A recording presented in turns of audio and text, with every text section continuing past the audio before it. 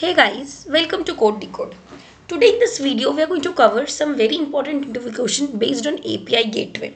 So this is based on microservices interview question. Most of the time interview will for sure ask you that have you used any kind of interfacing between your front end and back end microservices. So is there any way of abstraction or a way to actually hide your microservices with your front end technology like Angular or React or anything? So yes, we do have that technology implemented, that is API gateway for us.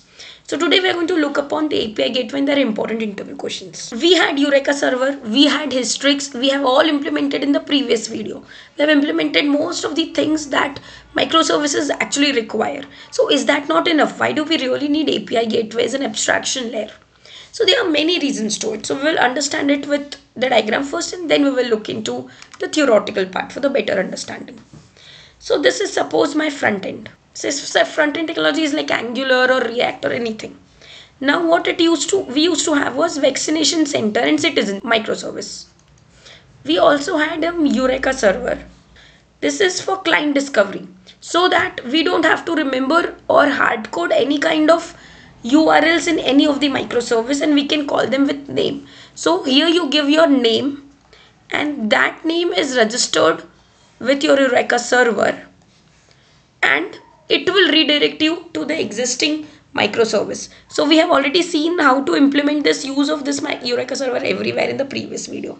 We have also seen fault tolerance. So suppose I am asking you, give me all the citizens who is actually registered to my vaccination center. So this is going to call this. If this service is down, then even your vaccination center data, like what is its address, what is the name of that vaccination center, is also not visible to you. So what we implemented to handle this failure or fault tolerance is Hystrix. Now what happens if any of the vaccination center is broken into 2 or 3 more microservices, or citizen is divided into 2 or 3 more microservices because the code base is getting larger? Then front end technology guy has to call all those 2 or 3 another microservices to get all the data to front end. So suppose on the page, on the vaccination center page, I am showcasing hello, your citizen name, then last login. Now suppose we are moving the citizen data and the session data in 2 different microservices. The front end has to change whole code. It has to now call 2 different APIs to just for this much information to showcase on UI. You are actually irritating the client and you are making them see where actually your microservice is present, what actually your microservices contains. So this is not the right way. You should always have some abstraction layer in between. And that particular abstraction layer is API gateway for you. So now front end will have just one contact point rather than these 2. So now front end will just give a call to this API gateway. So suppose our citizen service was on 8081, vaccination was on 8082. Every time front end has to call either 8081 for citizen data, it has to call 8082 for vaccination data. Now it just suppose API gateway is at 8083.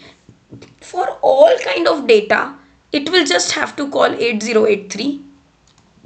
API gateway will understand the request and will route it on the basis of request to either the vaccination center or the citizens. So this is the beauty of API gateway. This is abstraction layer which is implemented in microservices so that client does not have to get irritated every time to understand which microservice to call, what that microservice actually contains, will that be able to respond with the required data. It is the task of now API gateway to understand the request and respond it back with the required data without front end to know the internals of each microservice implemented by the backend developer. So now this is abstraction layer between front end developer and backend developer. So as discussed, client does not have information about what backend developer is developing, and hence its abstraction layer is same as in what we have already covered in Java Oops. Now what is another reason? Now suppose I'm changing something in this vaccination center, I'm dividing in multiple parts. Front end does not have to call three different microservices. It just have to give a call to API gateway. It will automatically navigate to the right service, aggregate your data and give it back to you. So that is why whenever your microservice change, your front end does not need to change, and hence it is loose coupling now. Another very important reason, this reduces the code redundancy. Now you will ask me how code redundancy is reduced with API gateway. So there were many ways where front end was trying to call your vaccination center service, but it is not authorized to do that. If it is not authorized, it will have to stop. So authorization, authentication, logging, monitoring, all these common functionalities have to be implemented on even vaccination center and on citizen microservice. So what was happening was, this is code redundancy. Now all these things that were implemented on both of them can only be implemented on API gateway, because it is the abstraction layer between. Every request will pass through API gateway, and hence API gateway should be capable enough to authenticate, authorize, log and monitor all your requests and then navigate it to particular microservice internally. And hence this is a very important functionality, that it centralizes the common functionality of authentication, authorization and logging.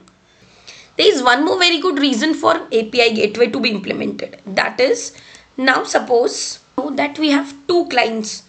There is a web client for vaccination, like for the CoWIN site. We can do the registration for vaccine from CoWIN site. So it can be a web client, or we can do that with multiple apps. So that is mobile client. It uses both microservices. Now suppose I have done some changes in vaccination microservice and which is not compatible with mobile application. What will happen? Will you stop giving support to mobile clients because the changes are not compatible? The answer is no. Even that can be done with API gateway.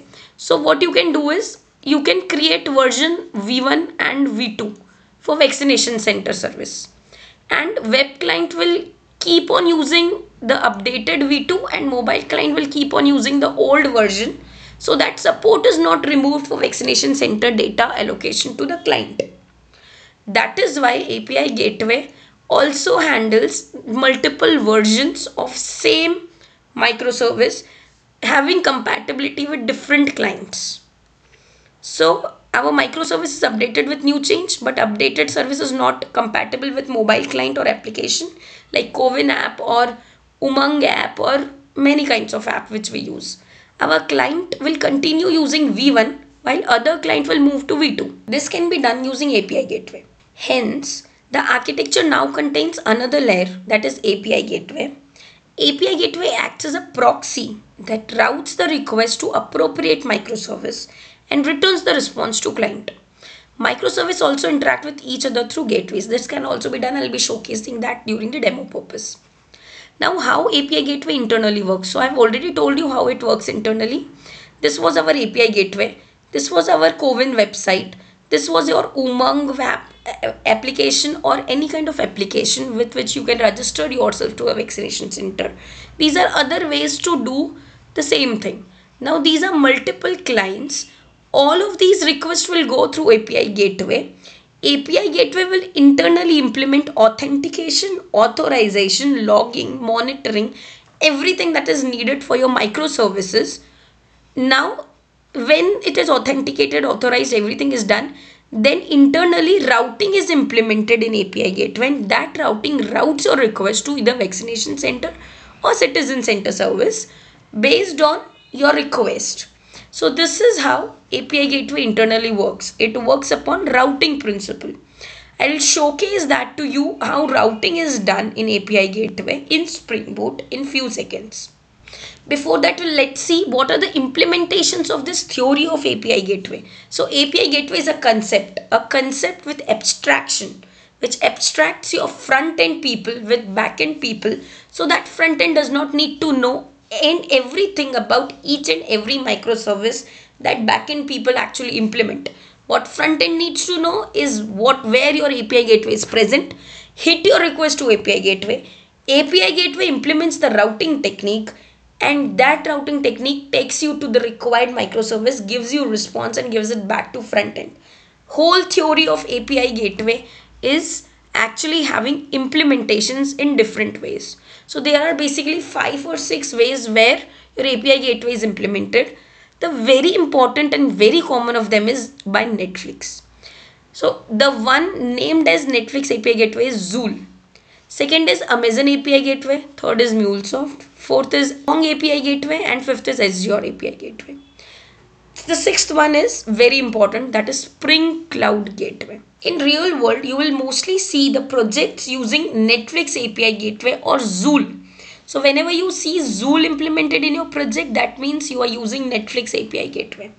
But for the demonstration purpose, we are not going to use Zool, and there is a reason why I'm going to use API gateway from Spring Cloud and not from Netflix, and there are two main reasons. I'll explain both of them now.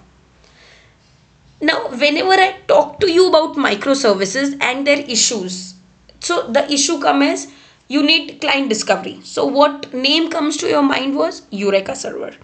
The issue is fallback methods to have failure control, to have resilience. The name comes to you is Hystrix, which is again Netflix OSS.